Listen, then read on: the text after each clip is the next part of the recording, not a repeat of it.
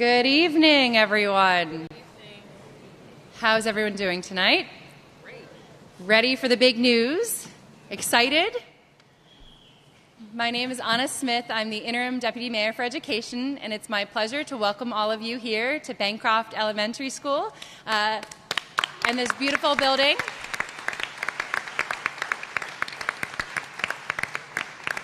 And I know we're excited to have the ribbon cutting, but first, we're even more excited to share with you this year's results from the PARCC tests.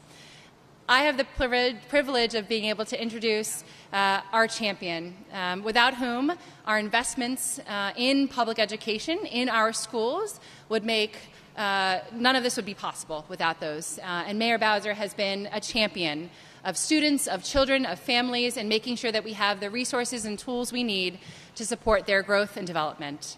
And so I will let my colleagues talk a lot more about the PARCC results and all of the exciting progress we're seeing across the city. So without further ado, I'd like to have you join me in welcoming our Mayor, Muriel Bowser. Thank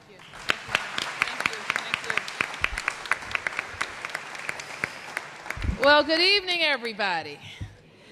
We are now in my favorite season of the year. And if you're in this room, it's your favorite season too, right? Back to school time in Washington, D.C.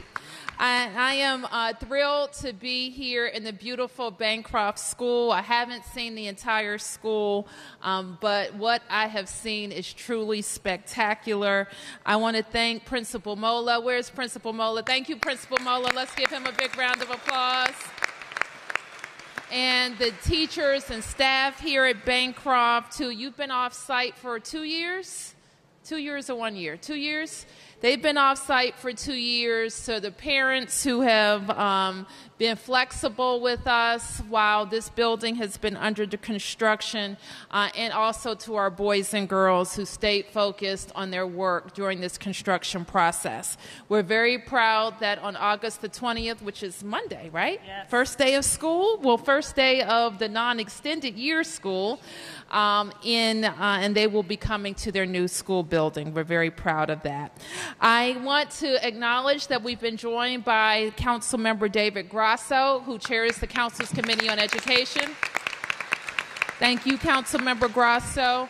And I also understand that there's several members of our State Board of Education, and if they're still here, please stand to be recognized. Our host board member, Laura Wilson-Phelan, is she here? There's Laura. Thank you, Laura. Our Ward 6 member, Joe Whedon, and our Ward 3 member, Ruth Wattenberg. Thank you all for being here. As you note, at the head table are the leaders of our public education team, and you will hear from each of them in just a second. Everybody is eager this time of year to see what the PARCC results show. You will remember that several years ago, are we in our third year of PARCC? In fourth year of PARCC, we transitioned from our old testing regime to the PARCC assessment. What we knew was that we really need to see how our children are going to perform in college and career, and we agreed that the PARCC assessment was the best mechanism in a test to demonstrate that. We knew it would be a tougher test, but also a better test to see what our kids were learning and how they would do in college and career. And so we are proud now to present to you our fourth year of results. I can share that for the third year in a row, we saw steady statewide improvement in the percentage of students who are performing at or above grade level in the PARCC assessment. Statewide, that is good news. Thank you, Superintendent. Statewide, compared to last year, we're up 2 percentage points in the English language arts and 2 percentage points in math. Compared to where we were 3 years ago when we started administering the PARCC exam, we are up 8 percentage points in ELA and 7 percentage points in math. So we know that this is real, meaningful improvement. More students are meeting the high expectations that we have set for them, and more students are going on to the next grade ready to succeed. We're also seeing this improvement in both sectors, in DCPS and our public charter school sector. This year, DC Public Schools improved from 32 to 35% of students scoring 4 or 5 on the ELA test, and from 29 to 31% on the math assessment. In the public charter school sector, we also saw an improvement from 29 to 31% on the ELA assessment and from 27 to 28% in math. At the same time, we see a decrease in the percentage of students performing at the lowest levels, at levels 1 and 2. So our gains on the math and ELA test scores across every grade level, our ELA and math scores improved in subgroups as well.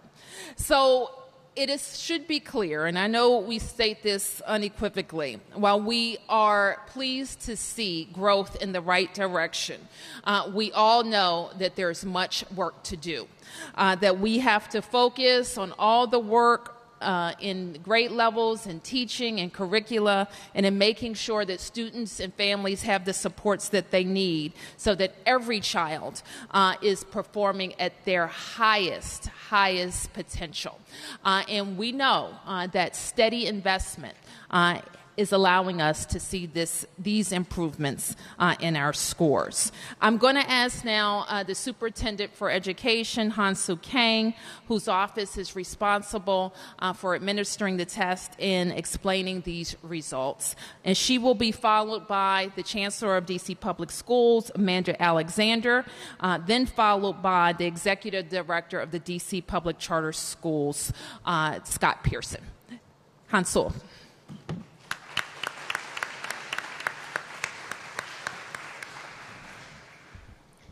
Thank you, Mayor Bowser, for those remarks and for all of your leadership on our education issues that have led to these really exciting results. As the mayor said, PARCC was an intentional decision by DC to move to an assessment that would really measure how our students are doing on real-world skills such as problem solving and critical thinking. And because they measure these real-world skills, the results are a real indication of whether students are on track to be ready for college and careers by the time they graduate from high school. The results provide information on where our students are doing well and where they may need additional support or may need additional challenge. And we at OSSE, as well as our LEAs and schools, all use this information so that we can continue to improve over time. Just to give you all an example of what we mean when we say PARCC measures real-world skills and that it's a challenging test but a meaningful test, this is an example of a 7th grade English language arts question. This question asks our 7th grade students to read a passage from The Count of Monte Cristo and a scene from Blessings, so real texts. And it then asks students to think about the similarities and differences between how the two authors develop the themes in each text and write an essay about that topic. You can see how if a 7th grader can succeed on this question, it then will prepare them by the time they're in college to really read full-length texts that they choose independently and be able to write meaningfully about those texts in a way that is different from the old school state assessments that we used to give. So we're proud of the gains that we're seeing because we know it's on a really rich and meaningful bar that gives us good information about where our students are in their readiness. PARCC has 5 different performance levels, and levels 4 and 5 show that students are meeting or exceeding expectations and therefore are on track to succeed in college and careers. And so throughout this presentation, we focus mainly on the percentage of students scoring at levels 4 and 5 on the assessment. And so as the mayor said, we are seeing that scores are up across almost all grades and subjects and across both DCPS and our public charter schools. We see especially strong improvement in middle grades, which is very exciting given how challenging this time can be. We are seeing improvements among almost all major groups of students across subjects, and while we're very proud of these gains, particularly because of what they mean for what our students and our teachers have achieved, we also know that overall results remain lower than we want them to be, and that we have more work to do, and that there are persistent gaps that we need to continue to address between different groups of our students. As the mayor shared, we are up across DC as a state by 2.8 percentage points in English language arts and 2.5 percentage points in math compared to last year.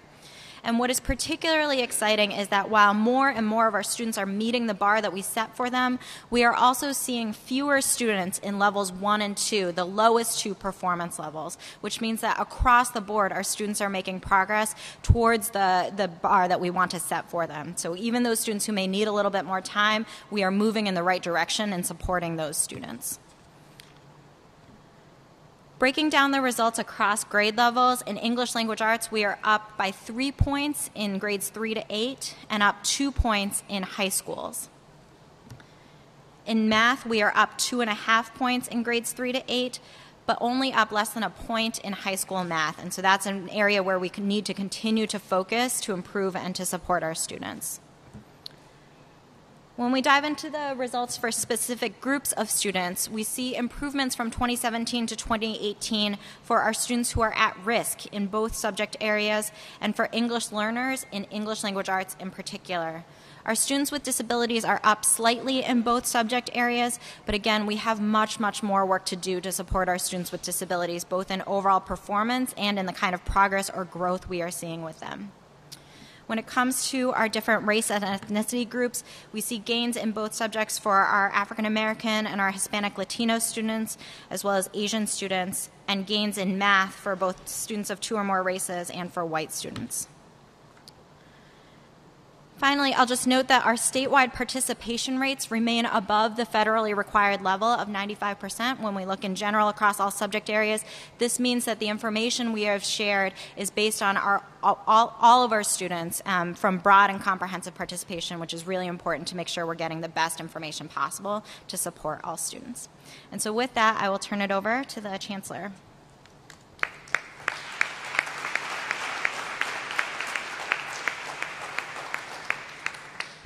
Good afternoon.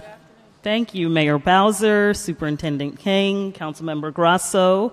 I am pleased to be here with all of you today to share DCPS's 2018 PARCC results.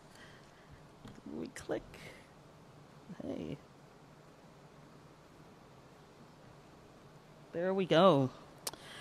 This year, DCPS made significant gains on the level 4 and level 5 rate in both ELA and mathematics. DCPS increased in ELA by 3.2 percentage points and in math by 3.1 percentage points. Across DCPS, 35.1% of students are meeting or exceeding expectations in ELA, and 30.5% of students are meeting or exceeding expectations in mathematics. We also saw a reduction in the number of students scoring at level 1 and level 2. The percentage of students scoring at level 1 or 2 decreased by 3.8 percentage points in ELA and 3.3 percentage points in math.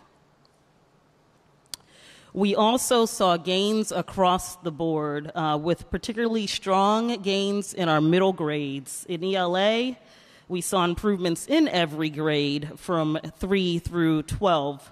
However, students in 7th grade, I'd like to call out, increased 8.4 percentage points in ELA.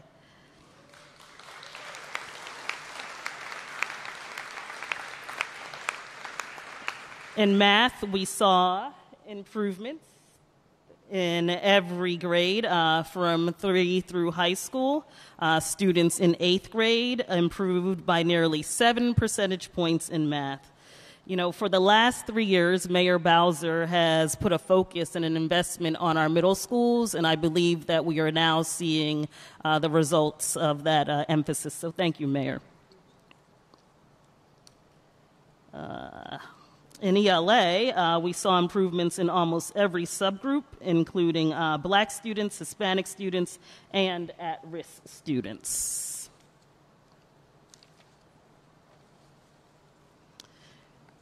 In mathematics, we saw improvements in almost every subgroup as well, again, including Black students, Hispanic students, and at-risk students. And then I'm pleased to highlight that schools across all 8 wards experienced gains in both subjects. Overall, 69 schools made gains in ELA, and 72 schools made gains in math.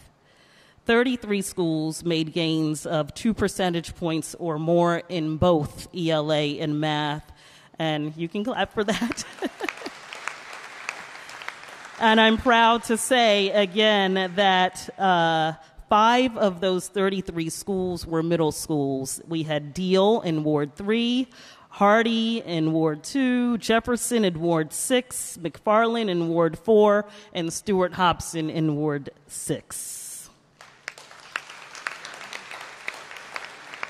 9 schools had double-digit gains in ELA. Double-digit is major. And I want to highlight some schools across the 8 wards. Simon in Ward 8 saw a 12 percentage point increase in ELA.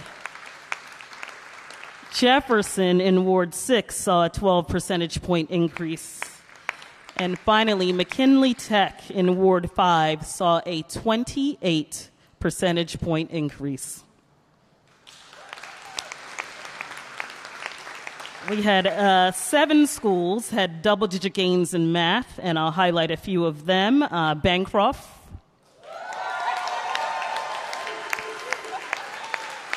in Ward 1, wait for it, saw an 11 percentage point increase in mathematics. Bancroft, congratulations. Ketchum in Ward 8 saw a 12 percentage point increase.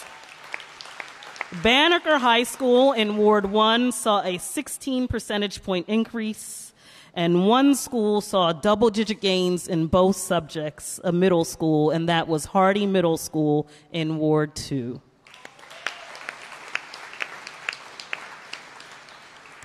I'm pleased of those results. I'm sure you share my excitement and enthusiasm for the progress that our students have made, and I'm going to turn it over to Scott now to talk about the public charter schools.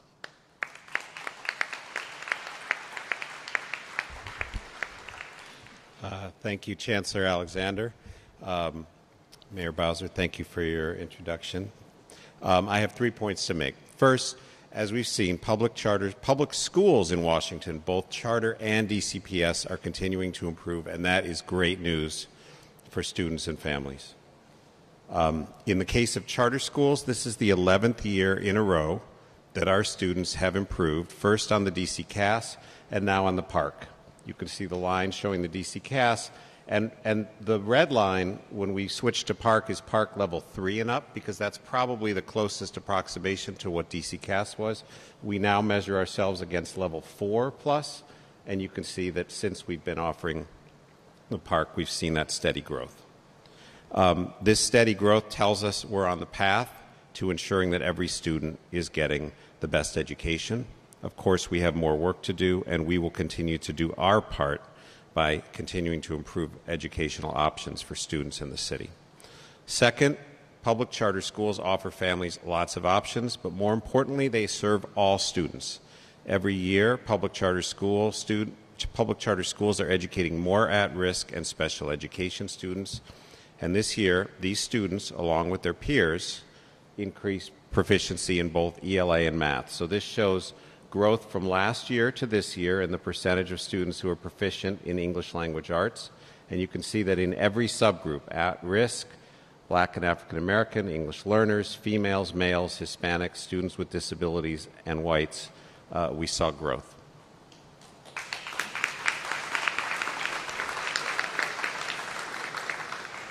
And similarly in math, we saw growth with every group other than English language learners, where there was a small drop.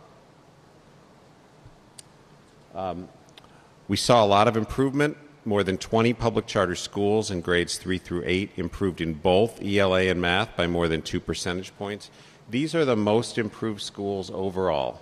Harmony School of Excellence improved by a cumulative percentage of more than 26%, followed by Basis DC, Friendship Woodridge Elementary, Inspired Teaching Demonstration School, KIPP Lead, KIPP Will, and Chavez Prep at Cesar Chavez Public Charter School.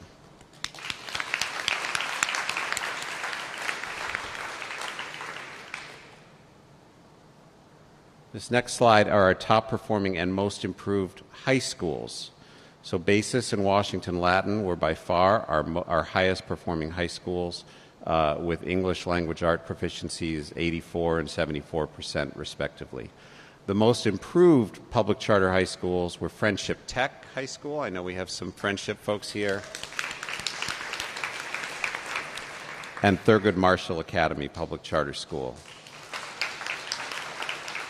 I would note that both of these high schools are located in Ward 8.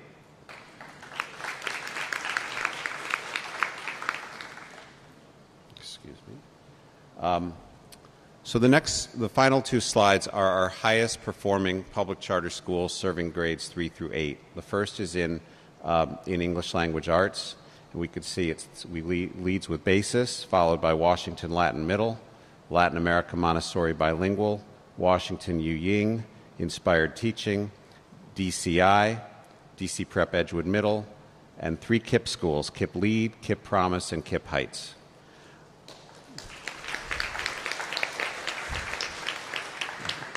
I am really impressed by the fact that every ward in the city is represented by these top 10 schools, with the exception of Ward 3 where there are no charter schools. We're showing that every school, every ward, students in every ward can perform well. In math, there's something quite stunning. Of the top 3 performing public charter schools in math in grades 3 through 8, all are KIPP schools. And I would just point out that the highest performing school, public charter school, is located in Ward 7. And the third highest performing school is located in Ward 8. Those are scores that compete with schools anywhere in the city. And rounding out that list is Basis, KIPP Spring in Ward 5, Washington Yu Ying, DC Prep Edgewood Middle and Elementary, KIPP Quest, and Washington Latin Middle. Thank you very much.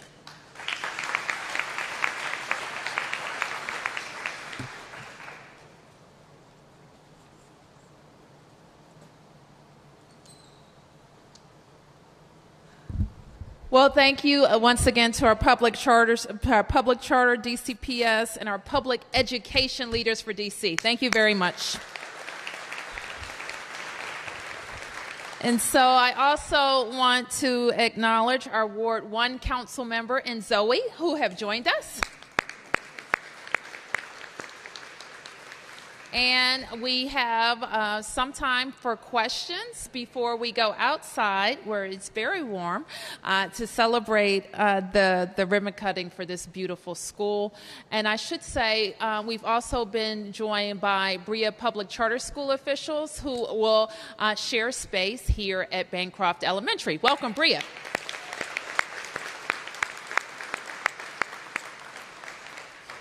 Okay, first questions first. Yes. Can you join me, Kang? For DCPS or Aussie, this year a lot of the DCPS high schools have come under increased scrutiny. Do we have any sense of how schools like Anacostia, Ballou did this year on these tests? And also, I haven't gotten a school-by-school breakdown yet, so. Okay. I apologize if you sent that. But. Yep, so I'll invite the Chancellor to add, but I'll just note that right now on our website you can find full LEA and school-level results for all DCPS and public charter schools. You can see those on downloadable spreadsheets and on results.ossi.dc.gov, comprehensive visual website where you can find all of this information. I should also note that parents can expect individual student score reports to be coming home to them in the next week or two. Schools will receive them all this week, and we're looking forward to getting those in the hands of families. And I'll let the Chancellor speak to the individual schools. Yeah, you asked about Ballou. At Ballou, we saw a 0.5% increase in math and a 6.1 percentage point decrease in ELA. You know, I am very confident that Ballou's new principal, Willie Jackson, who is a native Washingtonian and an actual graduate of Ballou High School, will begin to turn things around at that school. He's done so in other capacities for us across the district, and I'm confident he'll do the same there at Ballou.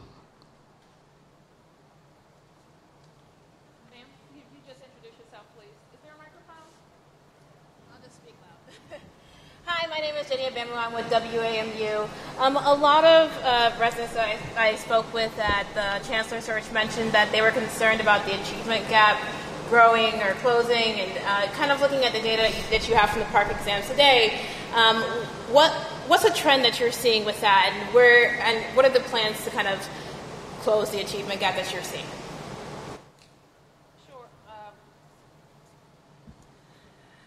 Certainly everything that we are doing in schools are to raise up the achievement of every subgroup in our city. And the interventions that we've seen that the Chancellor mentioned in our middle grades demonstrate that a focus on certain grade levels can have an impact. Our focus on boys of color, our focus on young girls of color as well, we think will show improvements in all of those areas too. But it's a large and complicated question that I know that the public charter schools are focused on, as well as DCPS. I think that I'll ask the superintendent to talk more specifically about the numbers, but we don't see the gap grow with these data, and so we'll continue to work on interventions that we think will help all of our subgroups rise. And I'll just note that for students with disabilities in particular, we have taken a number of steps under the mayor's leadership that we hope will lead to results in the coming years. In particular, at OSSI, over the last 2 years, we've granted $8.7 million in new funds specifically to improve outcomes for students with disabilities. Those were granted for the first time last year, repeated again this year, and we are looking forward to tracking the outcomes of those programs and hopefully building on where we see improvements happening and learning lessons about what we need to do across the board to improve these results. Yes, sir. Oh, I have one more. Yes. One more. Mayor Bowser, you ran in 2014 on the slogan, Alice Deal for All. We're seeing a lot of, on these test scores, improvements in middle schools. How much weight do you put on these scores for that, and where do you see in terms of where middle schools stand, and where do you see middle schools still need to go in this city? Have you achieved that yet? Well, I ran on many slogans. I'm sorry, I'm going to have to ask you to step to the side. One of them was delivering a fresh start for the District of Columbia. And just like with the improvements that we see, we're seeing steady improvements in many areas in our government, and we're very proud of that. I think that you heard, and our goal is that parents feel confident in more middle schools across the district, and the numbers that the numbers of middle schools that were mentioned, demonstrating double-digit achievement, will make parents more and more confident in those schools. So our goal in talking about the things that were offered at Alice Deal that parents liked, a challenging curricula, having opportunities for language and challenging math courses and extracurricular activities. And we have been able to invest in those offerings across the city.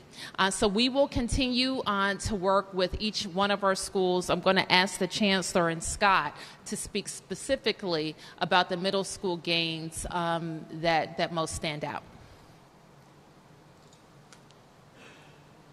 Thank you, Mayor. I highlighted those schools earlier in the slides, but I do want to add on more to the middle school piece and provide somewhat of an explanation for the gains that we saw. I think first and foremost, we acknowledge the fact that leadership makes a difference.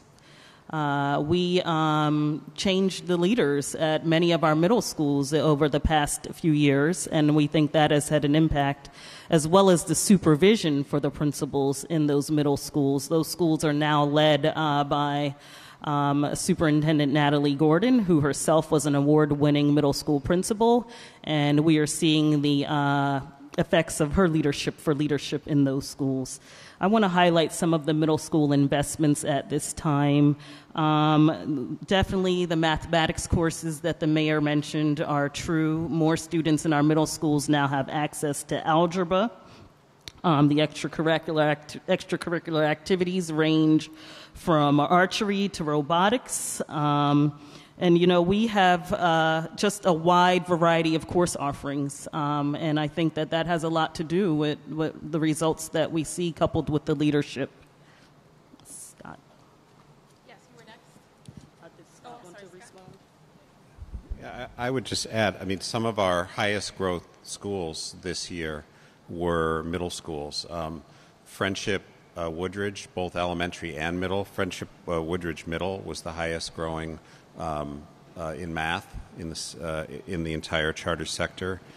Basis, Harmony, a couple of Center City schools, Center City Brightwood, Center City Congress Heights were high growers. Howard University Middle School. So across the city, across wards, we're seeing strong growth, and as the mayor said, that brings more confidence in families choosing to send their children to public middle schools. Hi, I wanted to ask, my name's Noah Katzman, and I was wondering if you've looked at the achievement gaps between the intersection of students who are both students with disabilities and at risk, because both of those student groups have large achievement gaps on their own compared to the regular population, but does OSSI have any idea about students who have both a disability and are at risk? How are they doing, the regular population? Yeah, we would be happy to follow up with you with more specifics. We try and look at results from multiple angles and to think in particular about how we can do more at OSSI to support educators and students. But we also know that our LEAs in schools are digging into results, and we're excited for principals and teachers to all be looking at not only different groups of students and intersections of those different groups, but also how to support individual students, and also for families and parents to have that information. Again, the individual student score reports that we send home have not only the overall PARCC score for each student, but also more detail on which parts of the assessment students did better on and which areas they may need more support on. For example, are they doing better when it comes to informational text or nonfiction or literary text or fiction? And that kind of detail is helpful not only for families to know so they can follow up with the school with questions, but also, again, for schools and educators to dig into as they're planning for the upcoming year.